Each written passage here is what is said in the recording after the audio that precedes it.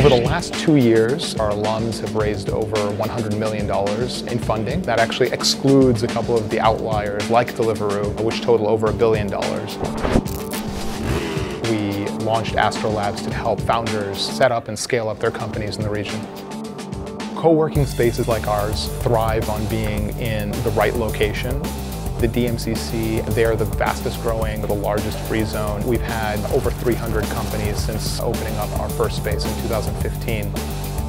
AstroLabs now is actually a network of 3 spaces, 2 here in Dubai, and we just recently launched our space in Riyadh.